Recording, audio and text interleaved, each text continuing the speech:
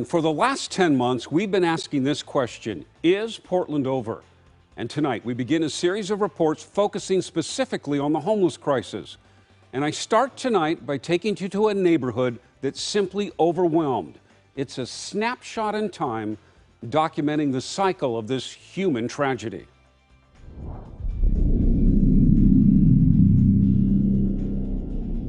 From above, you can't deny the stark reality. This is what Portland's other epidemic looks like. It spreads across the city into neighborhoods, along streets, alongside highways, next to homes. Unlike COVID, this epidemic has no vaccine or booster, and it's getting worse.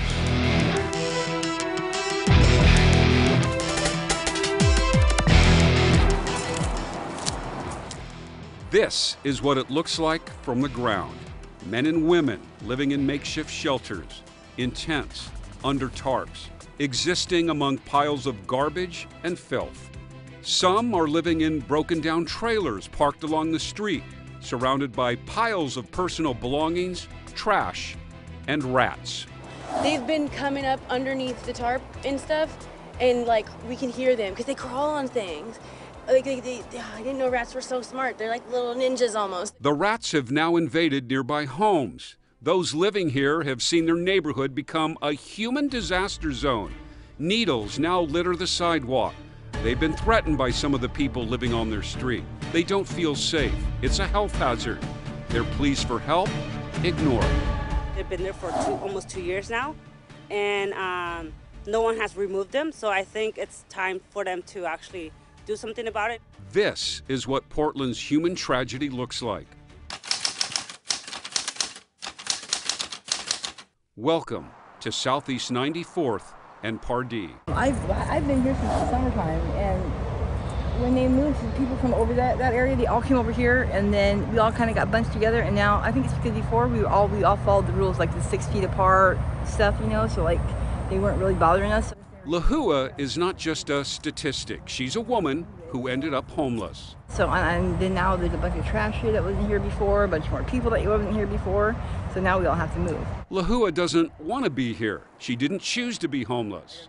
A roommate that didn't pay rent. So therefore we couldn't catch up. It was already too far gone. We couldn't catch up. This morning, Lahua has a decision to make. These are notices right here. But the way they post these notices are ridiculous. They post them back in the trees where nobody can see them. The city has posted green notices declaring this an illegal campsite, giving campers 10 days to move. Crews are set to clean up the site tomorrow. Lahua isn't surprised. She's been through this routine before. These people come and they'll take all your stuff and they'll pack it all up for you. It doesn't matter if it's garbage or whatever it is. They'll pack it all up into one thing, and you can come.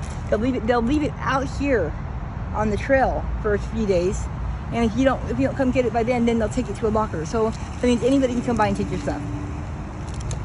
So it means whatever you did have is gone. Where do you go when there is nowhere to go? They'll go either down the trail or up the trail. There's a lot of these people don't really have any place to go. Early the next morning, the cleanup begins. A yellow box truck has arrived. Rapid response cleanup teams are clearing up campsites, trash, and garbage, packing the truck full.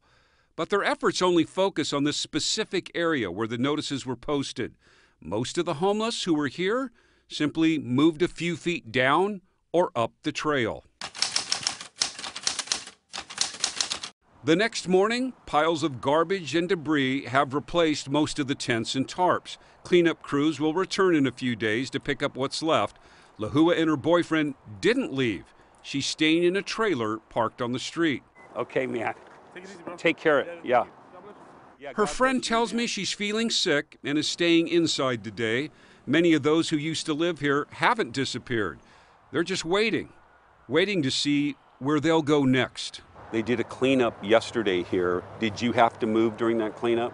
Oh, yeah. Where did you move to? I just packed everything packed up. I haven't moved yet, so just kind of waiting to see what happens. And then you'll make camp somewhere? Yeah, pretty much. Just playing it by ear.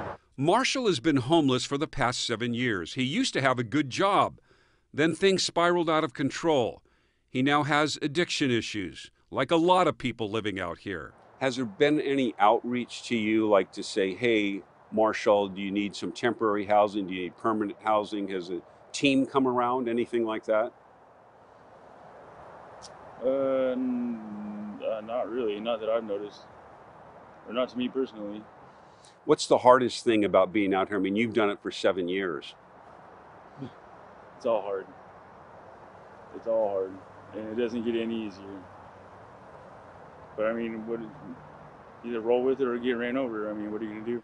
While Marshall waits, another person has already moved on. Do you think you're getting the mental help that you need to get off the street? Yeah, I think they do what they can. But again, it's about me setting goals. Bobby says he suffers from depression. He's been homeless for a few years. It's been about 4 or 5 years. How do you survive out here? Just every day, just set goals. And small goals. And yep, it's every day set a goal. If they tell you to move on after a cleanup, where do you go? Until that sheriff roll out, man, I leave, no conversation, and I come back. To the same spot usually? Well, not exactly the same spot, but you know. When you talk with those out here, when you listen to their stories about how they ended up here, when you see the addiction problems, those with mental health issues, you're moved with compassion. But what if you lived on this street, the crisis unfolding feet from your front door? After every cleanup, the cycle starts all over again. Where do you draw the line between compassion and tolerance? Honestly, they're wasting their time and the taxpayer money. These people are going to be right back. The city does not have compassion for these people or compassion for us. These people need help. Todd Littlefield lives in the heart of Southeast 94th and Pardee. He's been outspoken about the city's lack of response. I'm not going to offer an excuse for why we're forgotten. It's clear that we're forgotten. It's clear that the city does not care. They have no compassion. They have no compassion for us, the neighbors, or the people that are on the streets being assaulted every night. Mari Factor feels unsafe. She can't let her children play outside. I can't let my kids ride on that trail, beautiful trail that's very long. It's not so beautiful anymore because it's scary. So many homeless people there. Mari says some homeless have entered her fenced yard. So that's why I have to lock all my back doors, windows with wood, just in case. I don't know what we're dealing with. I have my big yard and I can't let them out and play. How is that possible? Yeah. It's not fair. I lived in the neighborhood for over 40 years, so I haven't ever seen it like this. Martin Johnson is compassionate towards the homeless, but says what's happening here wouldn't be tolerated in other parts of the city. I understand that people are homeless, and I understand there are some that have and some that don't, and they need it. But we have a crime situation in our way. We have stolen cars back there.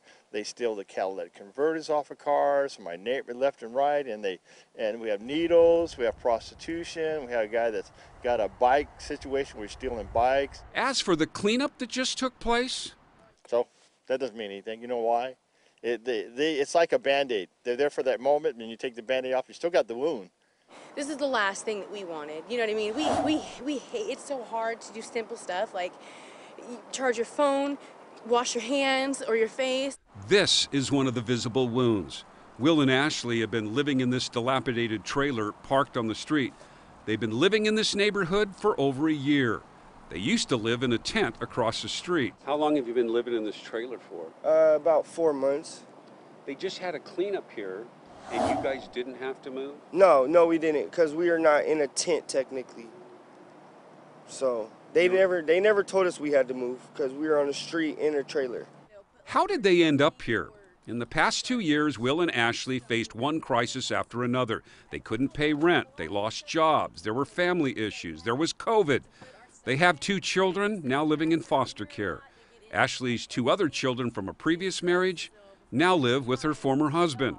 I spent as much money as long as I could on hotels for us before, and we were waiting to get into programs. The list for a lot of shelters were full, and it took maybe 2 months. Mm-hmm. It was really fast. It was really fast, and it sucked because we had no control over it. Like we We had no control over it. We tried to stay with family. This is the place Will and Ashley now call home. But a lot of this stuff just got like brought in here really fast because it was raining when we first started. When rapid response came also, and it was just stuff we had to bring over. And some of the stuff outside is mostly like storage bins to put all this stuff in. But there's rats out there and they get all over everything and they're so gross. And so before I bring it in here, I want to clean it off. But it's hard to do that kind of stuff because we have to get like napkins and water. Compassion versus tolerance. Is it compassionate to let people live like this?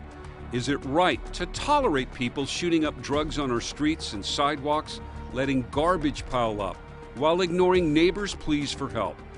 Is it compassionate to tolerate those living in cars, trailers, and tents who are fighting the demons of mental illness? Back at Southeast 94th and Pardee, the tents are returning to the site just cleaned up. Soon more will pop up.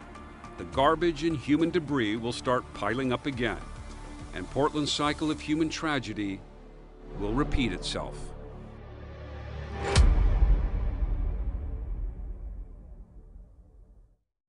And this is what 94th and Pardee looks like tonight. This video taken just this afternoon. More tents are moving back. Another trailer covered in tarps is now parked on the street. All this after the cleanup about 2 weeks ago. And this is the cycle that continues to repeat itself over and over again. Now, one of the three neighbors here told me that the addiction and drug issues is what the real problem is. Homelessness, a result of that. That's true for many living here, but you can't say that for others we talked with. The metro area now has more money than ever before to solve the homeless crisis. Voters approved that tax, and it's up to us to make sure that money is spent well and that their approach over the coming months is effective in stopping the cycle. We have to answer the key question here. Where do we draw the line between compassion and tolerance? We do want to hear from you. Email your comments to portlandover@coin.com. And you can go to coin.com right now to watch extended interviews with some of the people living at 94th and Pardee.